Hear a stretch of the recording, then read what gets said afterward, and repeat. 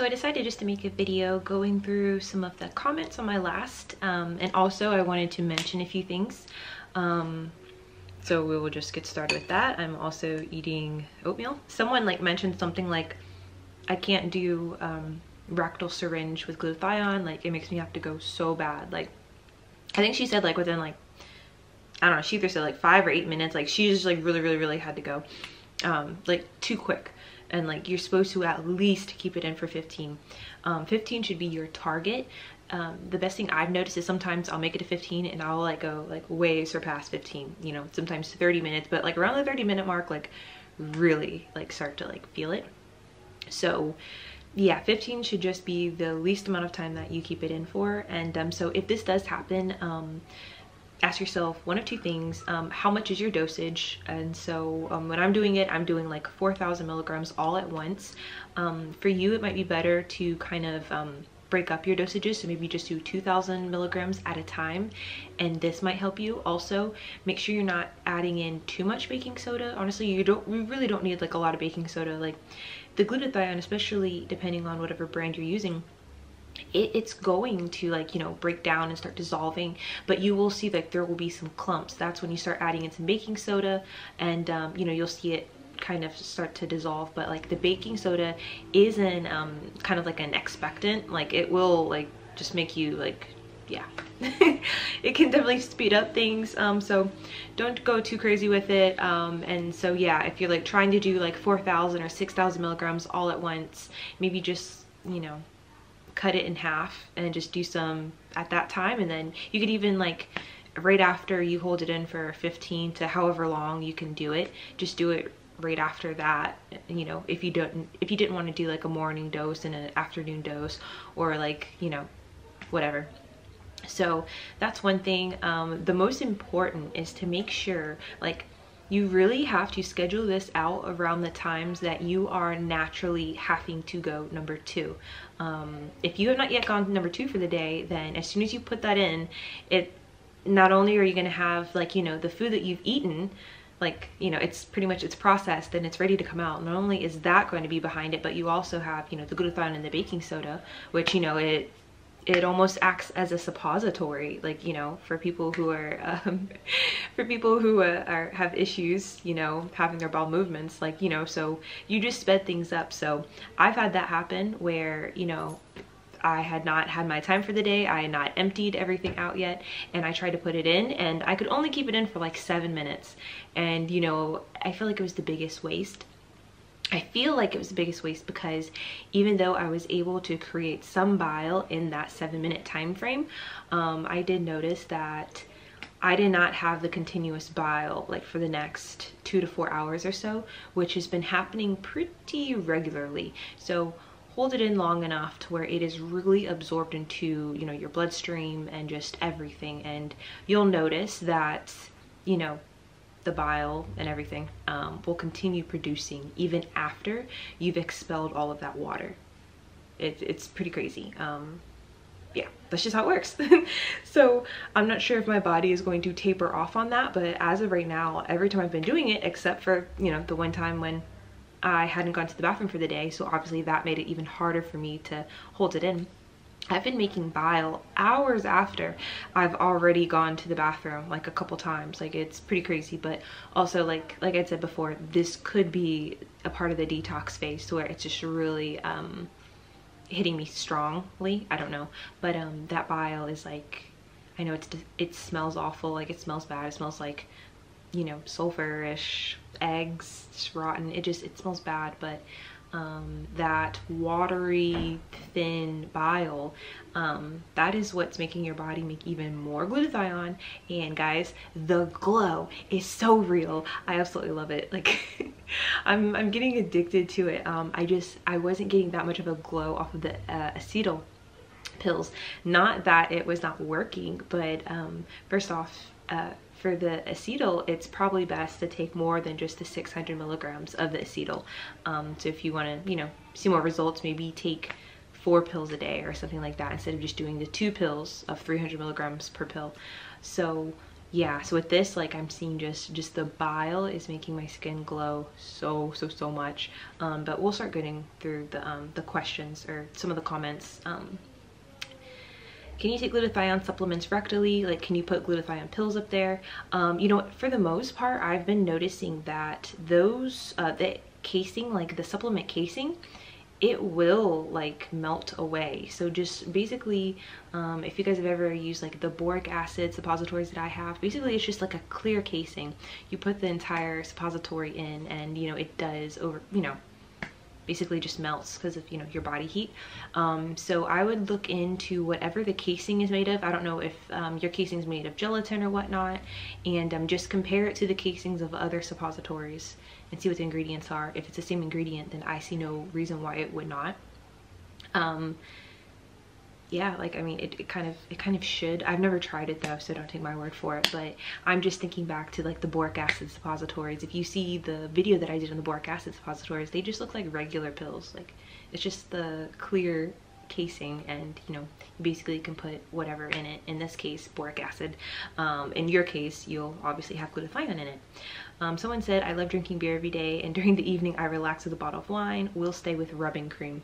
Yeah, guys, I don't want to, like, I need another bite of oatmeal. I'm kind of hungry. I don't want to say anything bad about Acetyl, you know, because half of the time I was still drinking.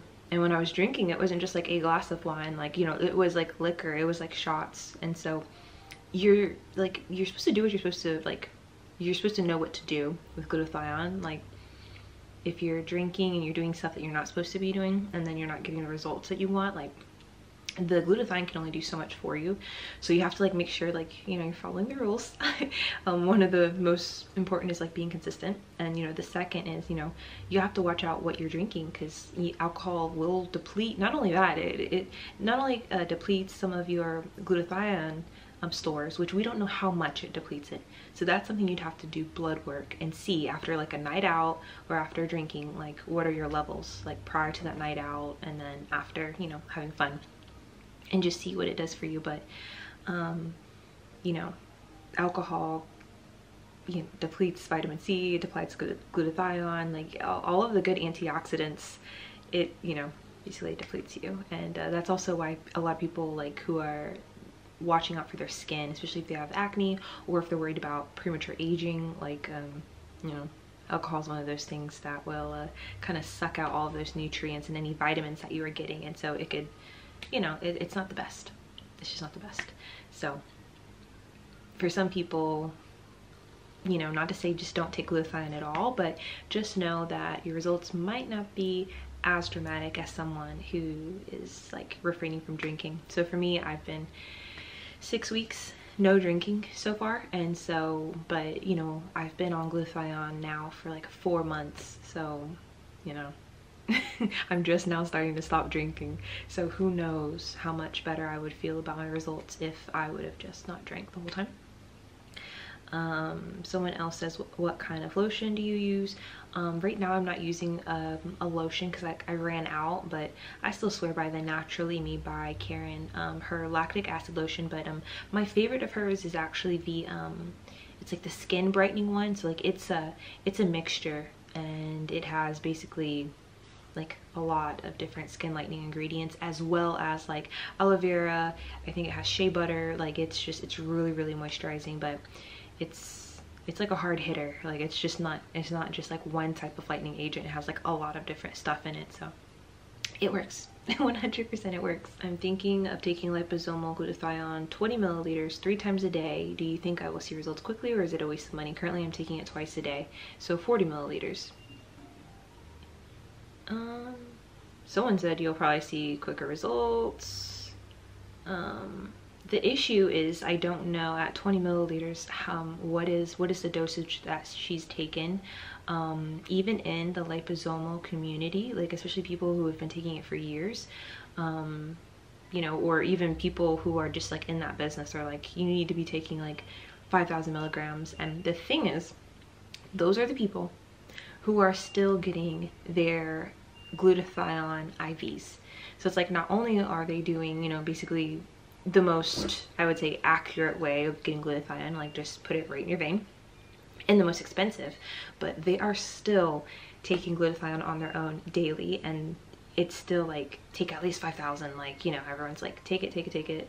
So that's for liposomal. Now I'm taking right under 5,000, I'm taking 4,000, and just by the bile production, because obviously rectal is a lot different than taking liposomal, which would be taking orally.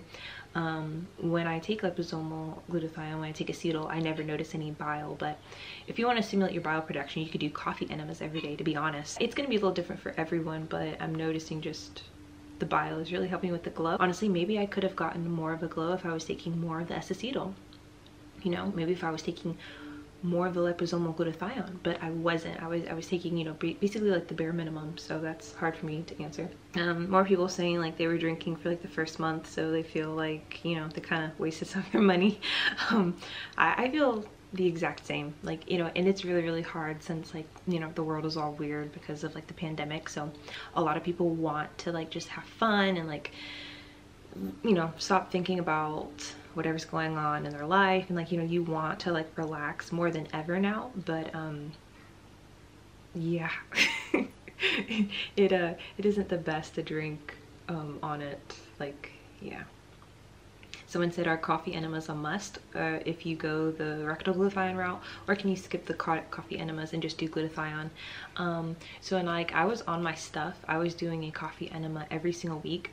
Sadly, I've not done a coffee enema since the last time I made a video about it, but I would like to get back into it because I feel like it's just a good way to like clean out all of like the debris that backs up, because, you know, every time you go to the bathroom, number two I'm saying, you don't really get everything out, and so this is just a good way just like to clear everything that you're missing out. On days that I was doing the coffee enemas, I still would do my rectal glutathione. So that was when I was doing the rectal glutathione twice a day. And so in the morning, if I was doing the coffee enema, sometimes I would just add the glutathione to the coffee enema and just do it that way, because I'm leaving it in my body for at least 15 minutes. Usually it's longer than 15, because if you think about the time that it takes you to get everything in your body, you know, it's gonna be a couple minutes more. And so, yeah, so I would just add the glutathione to the coffee enema, and then I would just take my little liposomal vitamin C and either drink that, or if it was liposomal pills, I would, you know, eat the pills or whatnot. And then, you know, that would be my dose for the day. If I didn't add it to the coffee enema, then I would wait till the enema and everything was all out, and then I would just do my dose. And yeah, and then later that night, I would do my second dose. But I had my doses like at 2,000 milligrams each dose. So I just had it broken up. Continuing on, yeah, this is someone who said it doesn't work for me because I put it in for 8 minutes, then had to go. Yeah, I totally understand. Like, I literally did that, and I was like, crap, I can't make it to 10 or 15. So just, you know, back to what I said about make sure you've gone to the bathroom for the day. If you have not, then all of that waste that needs to come out, it's working against you, and it's gonna make you really have to go. And then also maybe try to just lower the dosage and see if you can keep in more that way. Someone said the Sativa pills for 168. I don't know about Sativa, I've never used it, so I can't really say if that is a good brand or not. Will I ever go back to my original skin tone? I mean, I hope not. Oh my gosh. Yeah, like you can, like, if you stop, obviously, because, and it's really simple. It's just about your sun exposure. So like if you stop, obviously you're gonna keep your results for a while. That's what I noticed. After I did it for a year, I got really close to like the 12-month mark, and then I stopped. This was in the beginning of 2020. I kept my skin tone for a while, but then I started, like, you know, living my life, you know. So sometimes you're gonna be outside and, you know, maybe you're standing in line or something, you have shorts on, or like a short sleeve shirt. So like slowly but surely my skin started going back. And then, you know, I have videos on here where you guys can see me doing a peel, and I was doing a chemical peel, and I was telling you guys, hey, I'm not on glutathione right now. I haven't been on glutathione for months. Let's just see what this can do, because like I was trying to like reverse it. So yeah, like this is something like obviously you can go back.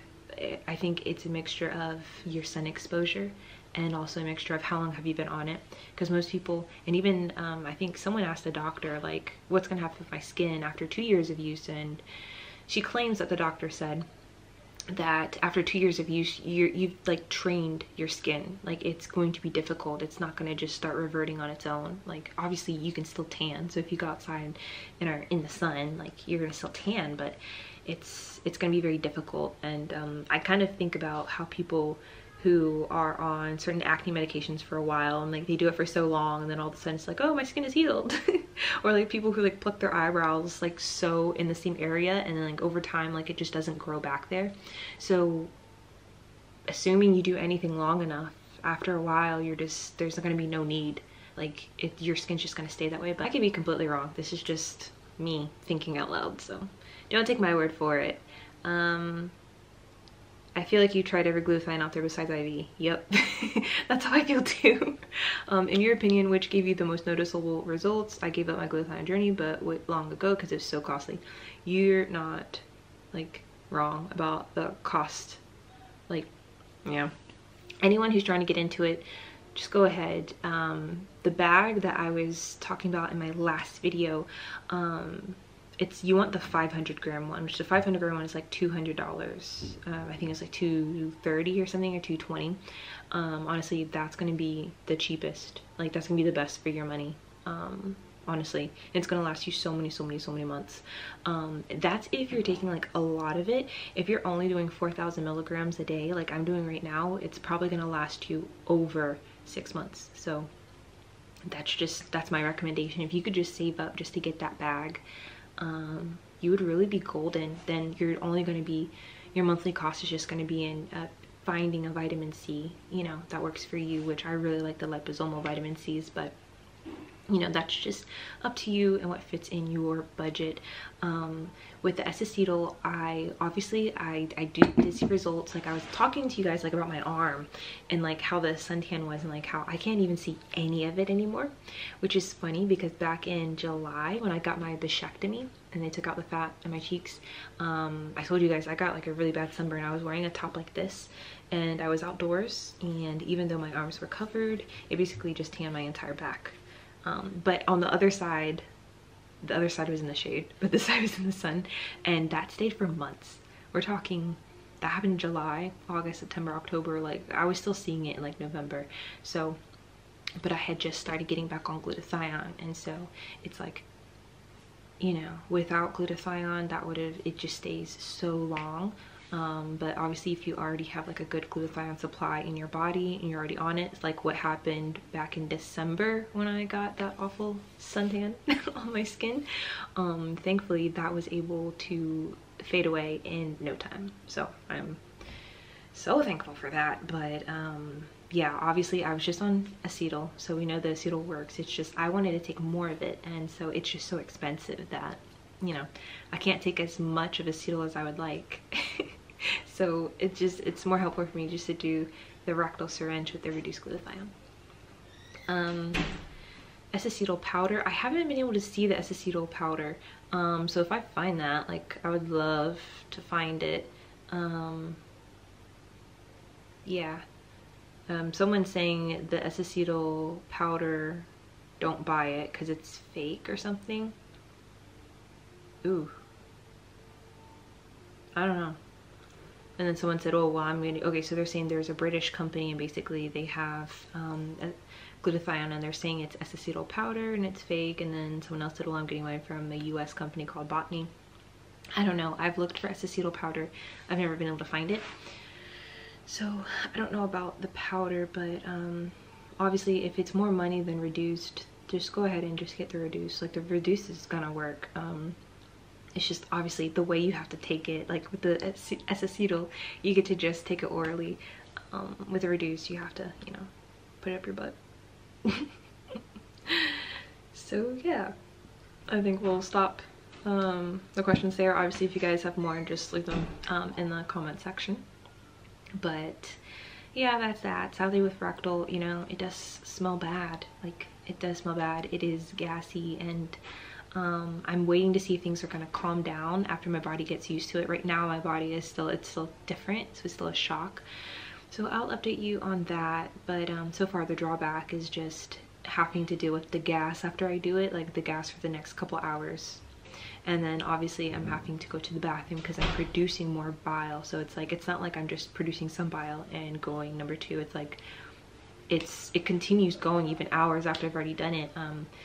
So it's kind of something you're gonna want to time when you're obviously not around like a whole lot of people, and you know, yeah, or you're just gonna be like trying to hold it in all day, like it, not holding it in, but like just gas, and just, you know, there's stuff that's actively working. And so I'm really hoping that this is gonna like calm down, and like this will be easier, and like I can go ahead and like I can take a dose in the morning if I want to, and I don't just have to do it at night. But so far for me, it's just like, yeah, take it at night, a couple hours before bed, and then just I'm dealing with it, you know, in privacy.